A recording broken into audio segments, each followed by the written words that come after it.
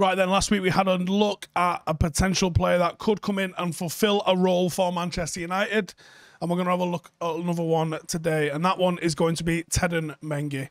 Obviously, there's a lot of speculation currently surrounding Manchester United and the purchase of a top drawer centre-half in Raphael Varane. If you buy Raphael Varane, what's that going to mean for some of the centre-halves at the club? Is Bayer time done? Is Lindelof's time done? I can't imagine both of them sticking around to be backup. I could imagine maybe one of them sticking around to be backup, especially if you've still got the likes of Axel. You then got the likes of Mengi, potentially Will Fish if you go a little bit further down. And you've obviously got, somehow, Phil Jones. So what does this mean for someone like Teden Mengi? Well, Teden's 19. He's a local lad. He's from Clayton. Which that alone should tell you that he needs to be in the first team. If you're from Manchester, you'll know what I mean. If you're not from Manchester, Clayton's an interesting area, let's put it like that. He signed his first professional contract all the way back in September 2019, and he's played 3 games for the 21s in the EFL Trophy, made his debut against Lincoln in 2019. He broke into the senior team for the first time as an unused sub in the Europa League game against Astana when loads of people got their debuts. Obviously, he was only 17 at the time, and then he made his senior debut in August 2020, coming on as a sub for Fosu Mensah against LASK.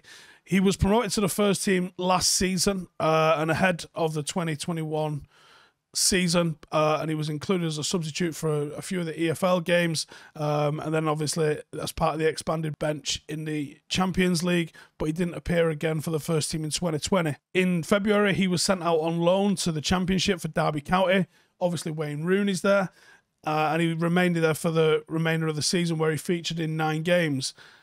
He signed a new contract with United back in March until June 2024, given the option of another year. And then he suffered an injury in April, which meant he returned to United early from Derby. He is big. He is athletic and strong. He has got a real defender's Vidic sort of style attitude to put your big stupid head anywhere to get on the end of something, of I'm winning that ball. There's no such thing as a 50-50 when Mengi goes in for it.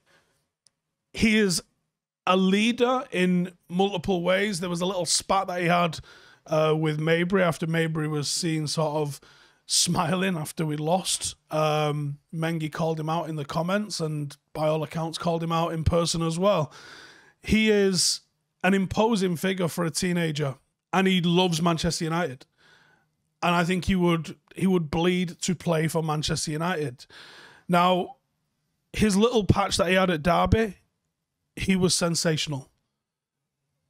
Teenagers, as we've said many times, teenagers, especially playing for a club that's going to struggle in the Championship, is no mean feat. That's why what Jimmy Garner did was impressive. What Bellingham did was impressive.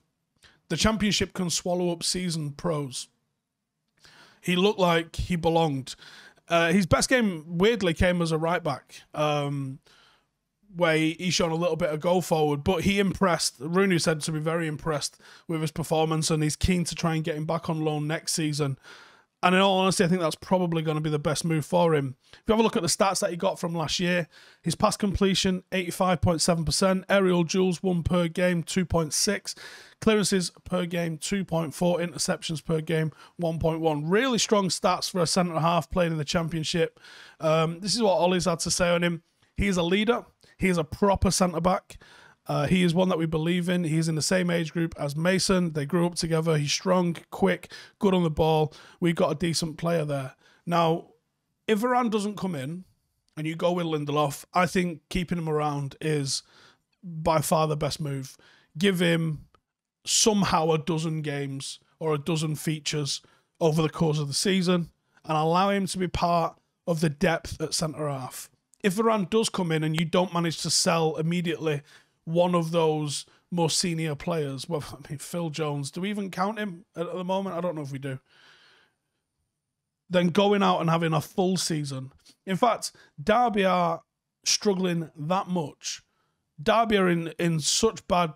I mean, it's a whole video in itself, actually, looking into the issues that Derby have got. And to be honest, I don't envy Wayne Rooney in the slightest. This is a This is a lose-lose job that he's onto here. When Frank Lampard was there, Derby was spending money.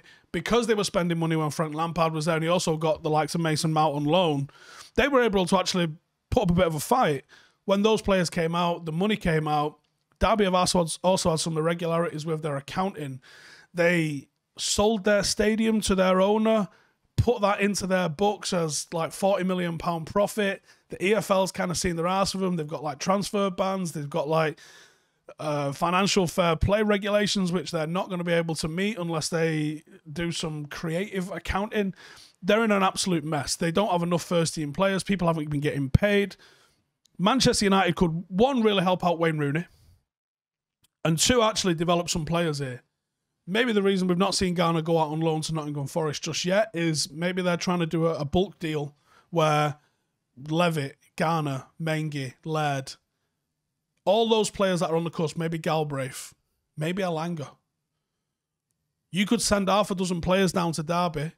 Maybe you do some sort of deal where they train with you guys together 4 out of 5 days a week, and then once a week they come to United. So you're still keeping that contact with United. The fact that they're all together means that they're going to settle a little bit easier. And I just think that this would be such a good opportunity for both United to help out a club that's really struggling, to help out a club legend in Wayne Rooney, but also to give these boys the best opportunity to show. If you just send Mengi, the chances are Derby are getting relegated this season. But if you send them Mengi and Garner, you've seen what Garner did to a relegation struggling team last season.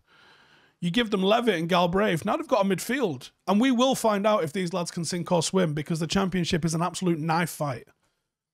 Give him Alanga. Let's find out what he's about in one of the hardest leagues in the world. Is he up to the physical test? We've seen him on the weights all summer. Now, it's not all rosy for Mengi. I'm not here sitting saying he's the new Vidic and Rio all on his own. I thought he struggled with Austin at the weekend. Probably typical of what he's going to come up against in the Championship. Might have been a one-off, but it might be something for him to work on. Now, the thing is, he's 19. You don't generally get centre-halves ready to rock at 19. It's what made Rio such an enigma. Centre-halves usually mature. I mean, what was Van Dijk doing? Was he still in Holland? Was he playing for, was it Groningen that he was playing for?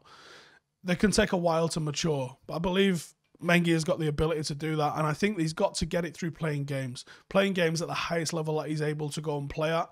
And I think the Championship is perfect for him at the moment because it's physical, which suits him, and I think he'll learn playing against both single striker systems and two striker systems, because they're still there in the Championship. And he'll learn the moves. He'll learn how to deal with aerial balls. He'll go to a team that wants to let him play out from the back. And he'll develop into a real player. And that, for me, is what needs to happen with Mengi if Manchester United bring in Varane. Do you agree? Disagree? Let me know your thoughts and how much you rate Mengi in the comments below. And I'll see you in the next one. Laters.